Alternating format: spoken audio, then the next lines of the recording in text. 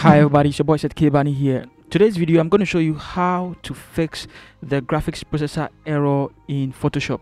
Sometimes your graphic processor shows kind of being incompatible in Photoshop 2022 and 2023 in particular. I'm going to show you how to fix it very quickly. Now let's go. Let me show you how it normally is. So let's go to start and then let's type device manager. Okay, so device manager, that is it. Now this normally happens when your drivers is outdated or it actually has a problem or so. So you can see I'm using NVIDIA GeForce GTX. Let me type it down so that I don't forget. So that's what I have installed on my machine. That's the hardware I'm using. Okay, I'm going to copy it. Now it's likely possible the drivers has a problem. So I'm going to go online and I'm going to type download that NVIDIA GeForce blah blah blah blah blah.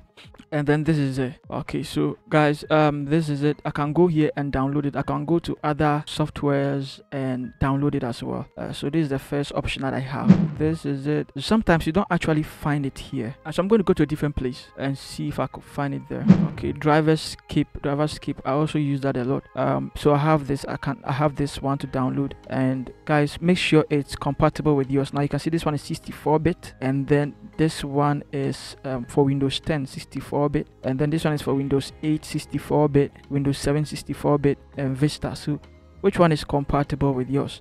All right, now this is also Windows 8 32-bit. Now I am using Windows 10 64-bit, so I'm going to use this one. I'll just click on it and then I'll download it. Type in the figure there, 6431. Okay, click on download, and then it wants me to download it, 6431. Okay, click on download, and then the downloading process is supposed to begin. Okay, so I click on it and then the downloading process will start. Now once it's done, guys, I want you to run it. Run the software, run it, and then make sure you follow the wizard, run it until it gets installed on your machine. Once it is done, I want you to do another thing for me. I want you to come to start, and then I want you to go to settings, and then I want you to go to system, and then I want you to click on display. All right, and then I want you to scroll down, go to graphics settings, and then I want you to click on browse. Now the next thing is I want you to locate your local DC. Click on it, and then I want you to go to program files. Also I want you to go to Adobe, and then go and look for the Photoshop that you are using. Now normally I have this particular one, the Adobe Photoshop CC28. I don't have any problem with it, but I'm using Adobe Photoshop Beta. This is the latest version, Beta, and it gives me that problem a lot. So you're going to double click on it, and then you want to go down and then locate the Photoshop file. Okay, so this is a Photoshop, and then I'll click on add, and then now I'll go to options and choose high performance and click on save. Now we are not done. I want you to go back to browser again, scroll down, and then click on sniffer, click on add.